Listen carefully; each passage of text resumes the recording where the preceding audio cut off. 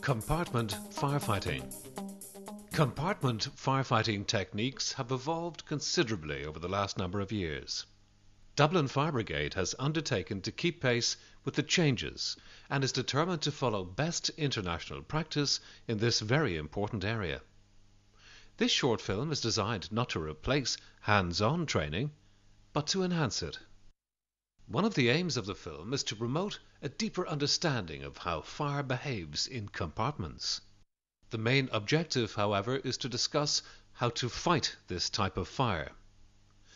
In the early 1980s, following the deaths of two Swedish firefighters, techniques were developed by Gisselson and Rosander to protect firefighters from hazards associated with compartment firefighting. These techniques involved recognition skills by firefighters of specific fire characteristics, allied with the skillful application of water pulses. These skills and tactics became known as offensive or 3D firefighting. These tactics were introduced in 1999 to Dublin Fire Brigade. The techniques have been refined over the years by the Swedish Rescue Services Agency and UK Fire Services. This training film will reflect that development. Compartment fire behavior. Combustion is basically a chemical reaction where fuel combines with oxygen. This reaction requires heat to enable it to work. Compartment fire behavior follows predictable development phases. These phases are initial fire, growth period, flashover period, fully developed fire, decay period. Initial fire. Fire needs three elements to propagate: heat, which is the energy; fuel. Fuel can be found in one of three states: solid, liquid, or gas. For flaming combustion to occur, the fuel must be in a vapor state. Oxygen. Fuel mixes with air and reacts with oxygen. Providing these three factors are present in the right proportion, combustion will occur. When talking about how a fire starts, we use the term fire trigger. Fire trigger is the term used to describe the object that has caused the fire. Some examples of fire triggers: electrical faults, cooking hobs, smoking, arson. Growth period.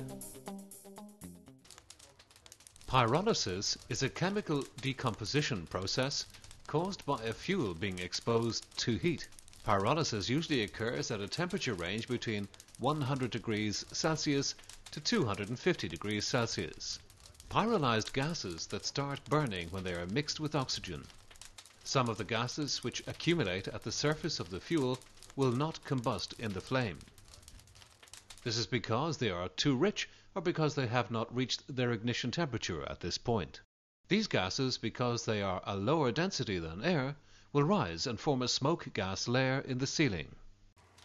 This compartment has sufficient oxygen for continued combustion. This type of fire development is known as a fuel-controlled fire. Combustion in this room is controlled by the fuel's properties and the fuel arrangement in the room. The common gases found in a typical compartment fire gas layer are H2O, water; CO2, carbon dioxide; CO, carbon monoxide; H2, hydrogen; HCN, hydrogen cyanide; N2, nitrogen dioxide. Let us look at the characteristics of flame. There are basically two types of flame: diffusion flame and premixed flame. In most compartment fires, the visible flame is generally a diffused flame. A fire plume normally occurs when a diffused flame spreads across combustible material. Diffused flames indicate less efficient combustion. This flame has a defined outline, appears elongated, and occurs when the fuel and air meet. As you can see, the flame appears lazy. A good example of a diffused flame is a candle burning. Diffused flames are usually yellow or orange in color and result from a combustion process where fuel molecules are mixed with oxygen through laminar or turbulent mixing. Laminar diffusion flames are characterized by oxygen and fuel flowing side by side at low velocity. They mix over a long period and produce smooth, long flowing flame. Again, a candle flame being a good example. When the rate at which the fire gases are flowing is higher than that at which it is mixing with the oxygen, the mixing process occurs in turbulent gases. This causes an irregular and uneven combustion, resulting in the characteristic turbulent diffused flame. A pre-mixed flame occurs when the fuel and air are well mixed before ignition occurs. The flames therefore burn cleaner. These flames can be blue in color. A good example of a pre-mixed flame is a Bunsen burner, with the oxygen aperture open. These flames are far more efficient combustion than diffused flames. This can be measured in higher temperature output and the amount of fire gases remaining unburnt being dramatically reduced. Scenarios involving pre-mixed gases often cause extremely hazardous situations operationally. We will discuss these in detail later in the film. Other factors affecting the growth phase. Passive agents. Passives are present in any combustion process, but take no part in the chemical reaction. They do, however, steal heat energy and will affect the fire's development. Some examples are carbon dioxide, water vapor, nitrogen, ambient air temperature, and humidity. The available oxygen supply determines the amount of unburnt gases. The smaller the quantity of oxygen being supplied to the compartment, the larger the quantity of unburnt gases. Room geometry. If a fire starts in a corner, the walls will reflect heat, assisting the rate in which the fire develops. If a fire starts in the center of a room, the fire will generally develop slower in this circumstance. Fuel thermal inertia. This is simply a property of the available fuel. The larger the thermal inertia of a fuel, the slower the flame spread. Generally, the denser the fuel is, the higher the thermal inertia is, and the higher its resistance to changes in temperature. Surface direction. Flame spread is mainly upwards. Downward spread is much slower, so that direction of the surface affected determines the growth rate of combustion. As the fire continues to develop, the smoke layer can be seen clearly in the upper part of the compartment. Because the smoke is less dense than the air in the compartment, the smoke has risen and mushroomed across the compartment ceiling. The rate of combustion is accelerating, now producing even more pyrolyzed gases. The gases cannot escape the compartment in this case as quickly as they are forming. The gases are now pressurizing the compartment. The smoke layer can now be called an overpressure area in the compartment. As the fire continues to develop, a significant amount of available air is entrained from the lower levels of the compartment towards the fire. The fire is consuming the oxygen in the air at a greater rate as it develops. This zone in the compartment, because of the negative pressure being generated by the fire, can now be called the underpressure area. Where the overpressure and underpressure areas in the compartment equalize can be called the neutral zone. This area is in the vicinity of the smoke and air interface. This is not the bottom of the smoke layer, but this can be used as a general indicator. The height of the neutral zone is a vital piece of information for firefighters. On opening any compartment, this should be evaluated as part of a dynamic risk assessment. We will return to this in detail later in the film. Flashover period. We can clearly see the flames starting to ignite the fire gases in the ceiling above the fire. This is the start of the flashover period. A flashover is a transition period from where the fire is burning locally until the whole room is fully involved.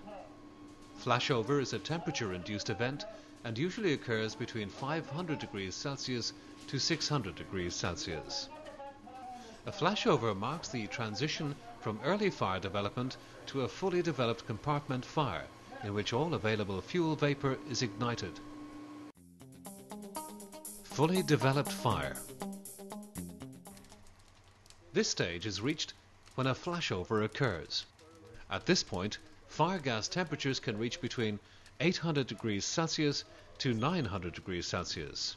Flames can spread to outside through available openings. Some combustion can occur outside the compartment. Once a flashover has occurred, either the available oxygen or the remaining fuel will control it. If either oxygen or fuel is exhausted, the fire will decay. Decay period. The decay period is the period after a fully developed compartment fire. At this stage, the temperature starts to drop as the fuel is consumed.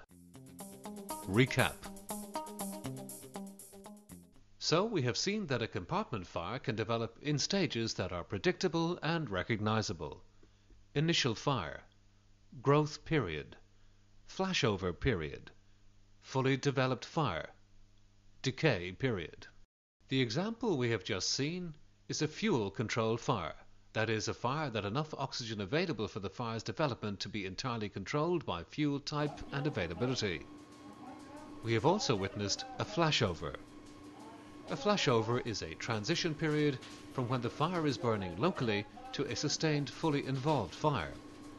Flashover is a temperature-induced event. Signs of imminent flashover. Room temperature rises dramatically. Rapid lowering of the neutral zone. Flames start to appear atop of the fire gas layer. Increased rate of pyrolysis. Flames start to spread across ceiling.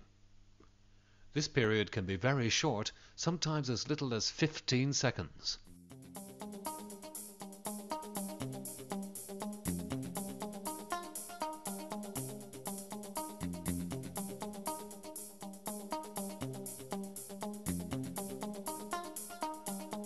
Statistically, only 3% of fires ever become fully developed. 97% remain localized. Limits of flammability. A flammable gas will only burn in air if its composition lies between certain limits. If too little or too much fuel is present, combustion will not take place. The mixture is then said to be too rich or too lean. If we look at the flammable range of propane, we can see the gas will burn between 2 and 10% propane to air mix. The gas will burn most efficiently, that is, with a maximum force and with a faster and most intense combustion at 4%. This is known as the ideal mix. The efficiency of the combustion process will decrease when the gas concentration to air moves towards a leaner or a richer mixture. The lowest concentration of gas to air mixture that will just support a self-propagating flame. This is known as the lower explosive limit. The highest concentration of fuel that will just support a self-propagating flame. This is known as the upper explosive limit. Flammability limits have a direct relationship to compartment firefighting. Fire gases are fuel. Ventilation-controlled fire. As a fire develops, a situation may develop where there is insufficient oxygen available to combust the pyrolyzed gases that have formed. Development is now completely determined by the amount of oxygen available. This type of fire development is known as a ventilation-controlled fire. It follows that the amount of oxygen available to the fire will determine whether the fire gases are rich or lean. In some cases, the fire may simply go out. If a fire is ventilation controlled and is producing rich fire gases, the introduction of oxygen, perhaps by the actions of a firefighter, will affect the fire's development. In some cases, some fire gases will return to within flammable limits, resulting in a violent return to a fully developed fire. This could result in backdraft. Restricted ventilation during the development of a fire can result in the formation of a large quantity of rich unburnt gases.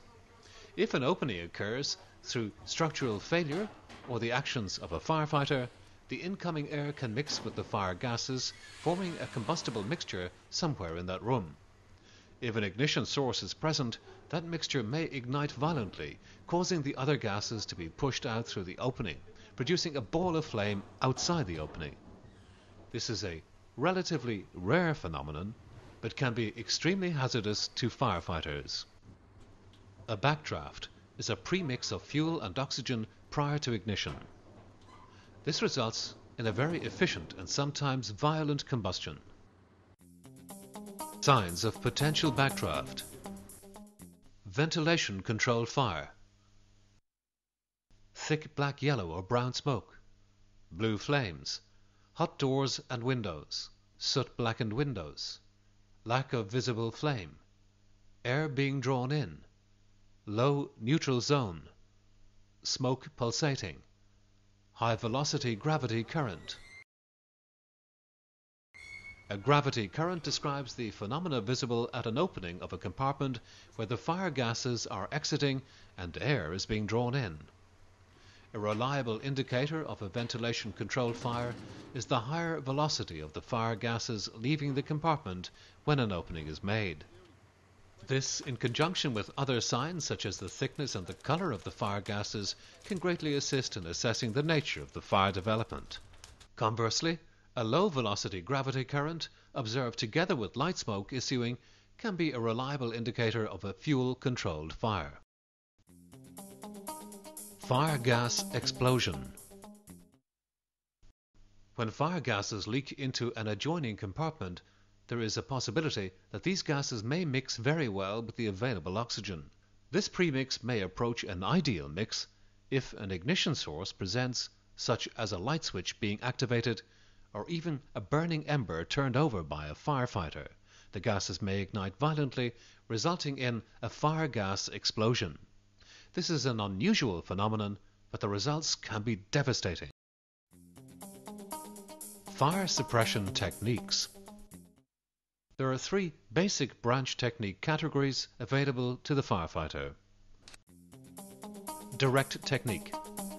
The direct application of water on the seat of the fire is probably the oldest technique used by firefighters. The jet of water is kept moving. The advantages of this technique are that the fire can be fought from considerable distances. This technique is useful as an exterior tactic. The disadvantages are considerable when firefighters are operating inside compartments, however. Excessive amounts of steam are produced, making conditions difficult and dangerous for both firefighters and victim. Visibility in the compartment is compromised. The jet of water may break up the seat of the fire, resulting in fire spread, and may in some cases induce backdraft. Water runoff is considerable, increasing water damage. Indirect technique. This technique was developed in the 50s in the USA. The technique involves using water fog with a wide cone angle. The firefighter applies the water in patterns on all hot compartment surfaces. The patterns vary, but PSV is an example. The object of this technique is to produce large quantities of steam to smother the fire. This is an extremely efficient method of fire suppression if the firefighter is outside the compartment. Because of the large amount of steam generation, conditions inside the compartment would quickly become untenable for the firefighter. Visibility in the compartment will be impaired. Ideally, this technique should be used in conjunction with tactical ventilation before crews enter the compartment. We will discuss this technique later. Offensive firefighting. These techniques were developed in Sweden in the early 1980s. The techniques revolve around the concept of firefighters skillfully applying pulses of small droplets of water in the fire gases, whether the fire gas is ignited or not. 3D skills are door entry, safety zoning, long pulses, sweeps, painting, hydraulic ventilation. Let us look at the basic skills of 3D offensive firefighting. Door entry. The point of entry to a building on fire is the most dangerous opening a firefighter can make. This is because, on opening a door or window, we are introducing oxygen to the fire. As we have learned, this can affect the fire's development in several ways. We can change a ventilation-controlled fire to a fuel-controlled fire, dramatically increasing the rate of heat release and accelerating development. We could induce backdraft. Correct door entry technique is vital. Observe how the two firefighters approach this. The branch operator takes up a position low, using the wall as cover. The second firefighter establishes control of the door. It is important that they coordinate their work to ensure safety. The branch operator places a pulse of water high on the door. This will give an indication of heat behind that door. The firefighters look at other indicators before continuing. These indicators should include door paint blistering or blackened windows. On a signal, the second firefighter opens the door just enough for the branch operator to see in. The firefighters have specific tasks. The branch operator should look below the neutral zone and try to determine the seat of the fire and scan for casualties. The branch operator determines the height of the neutral zone. At this point, the branch operator places a pulse of water into the overhead and listens to determine if the droplets vaporize or pass through cooler fire gases and hit the ceiling. The second firefighter closes the door quickly on the signal. While the door was open, the second firefighter was observing the fire gases. He will observe the thickness of the smoke and determine the velocity of the gravity current. The two firefighters confer. If the firefighters are not sure, they should repeat the process. Possible outcomes of the assessment. If there are no backdraft indicators and the droplets do not vaporize, then it is safe to enter.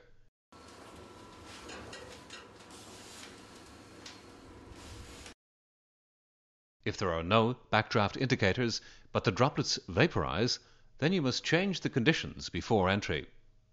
So how do you change the conditions? This can be done by either using long pulses or sweeps. After doing this, you must close the door and repeat the temperature check. When the firefighters decide to make entry, they should quickly move through the doorway. Any hot fire gases exiting the compartment will be compressed through this opening, making the doorway an uncomfortable point to remain in. If there are signs of collapse, however, the doorway could be a place of relative safety. Firefighters must be vigilant. The branchman must observe gases in front and overhead at all times. The second firefighter must observe behind and overhead constantly. When the firefighters enter the first compartment, they could find themselves in non-flaming fire gases. It is important that they make these gases inert and prevent the possibility of ignition. They do this using a technique known as safety zoning. This technique involves the firefighter aiming the branch almost vertically. The cone angle should be as wide as the compartment width allows, making sure water does not hit compartment boundaries. The branch is very briefly opened about halfway. The branch is never aimed at the same place twice. This maximizes the cooling effect in the fire gases. The droplets of water inert the fire gas, making them less likely to ignite. Similar techniques are employed to extinguish burning fire gases. These techniques, in conjunction with the education of firefighters in compartment fire behavior, have seen remarkable advances in firefighter safety and efficiency.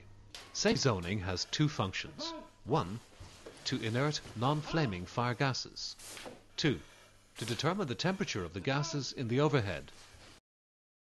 This information will assist firefighters in deciding if they should advance if safe, maintain position, withdraw to a safer place.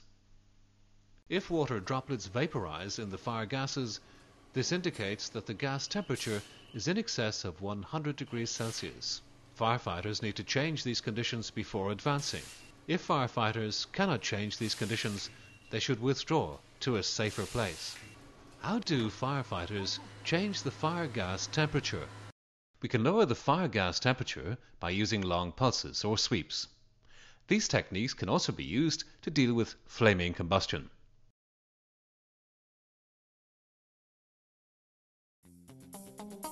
Long pulses. The basic technique is to apply the pulses into the gas layer, avoiding water contact with the compartment boundaries.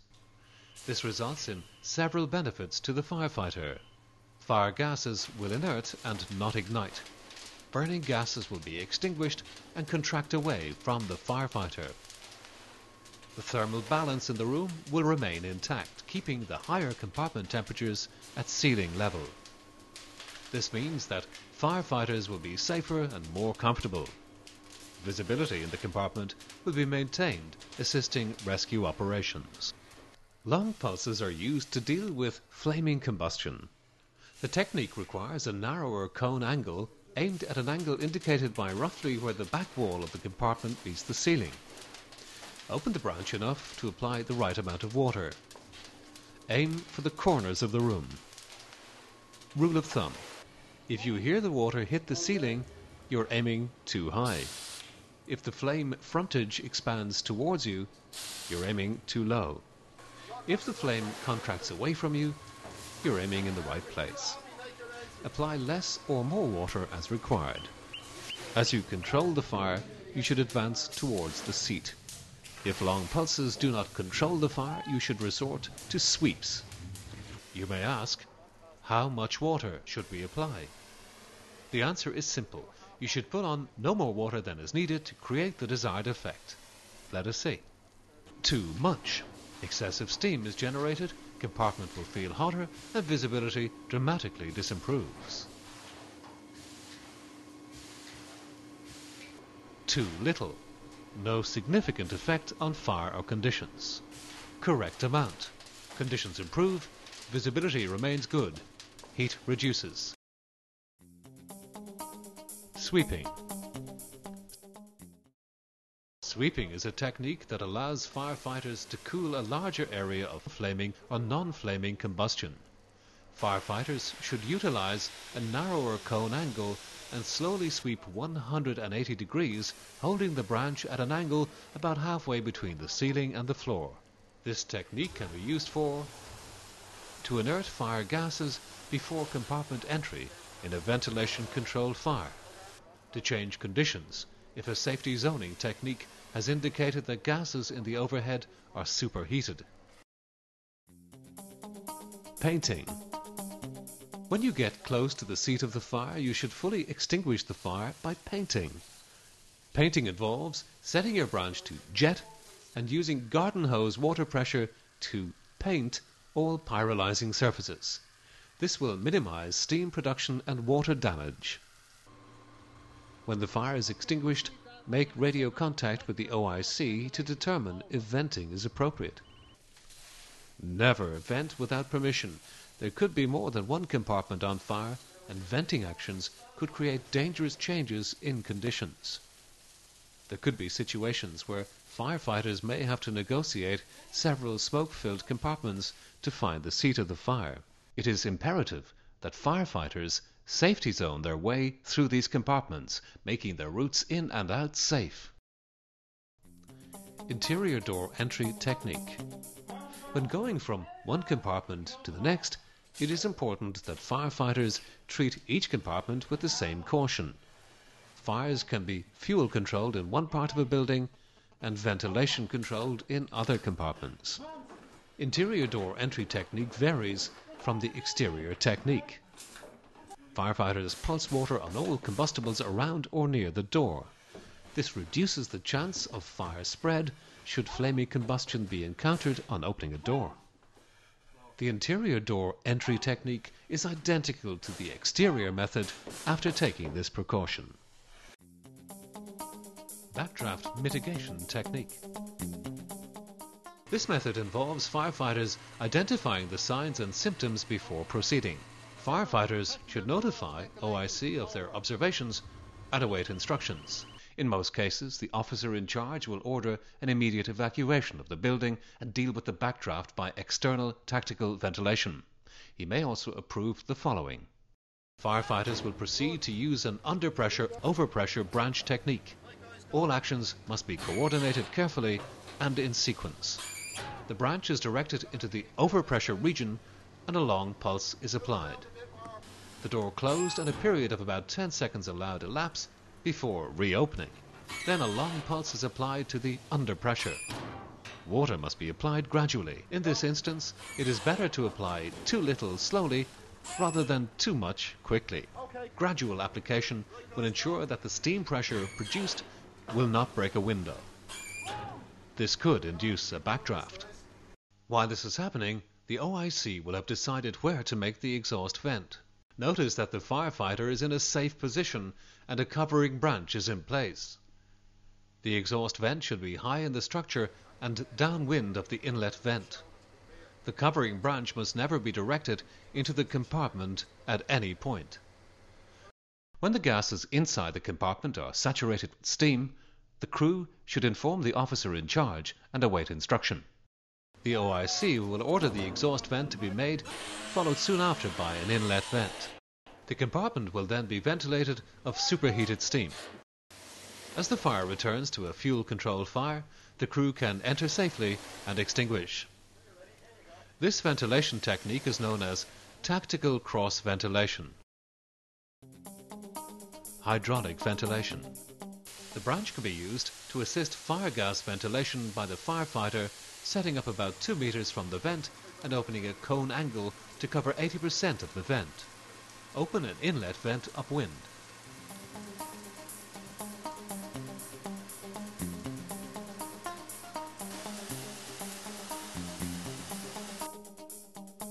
Some rules for compartment firefighting.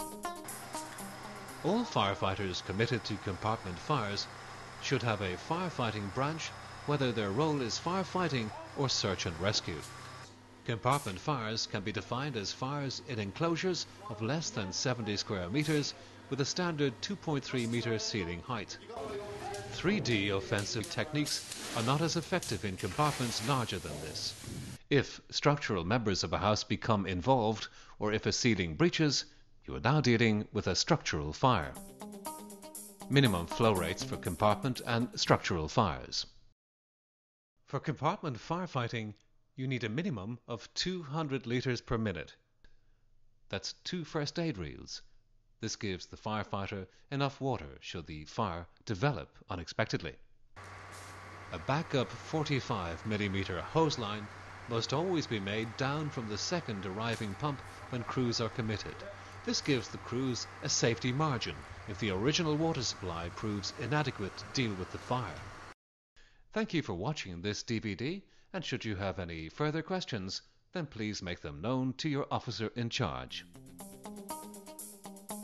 Dublin Fire Brigade would like to acknowledge the assistance of the following in the making of this film. Devon and Somerset Fire and Rescue Service, Swedish Rescue Services Agency, Revanche College, Essex County Fire and Rescue Service, Fire Services College, Morton.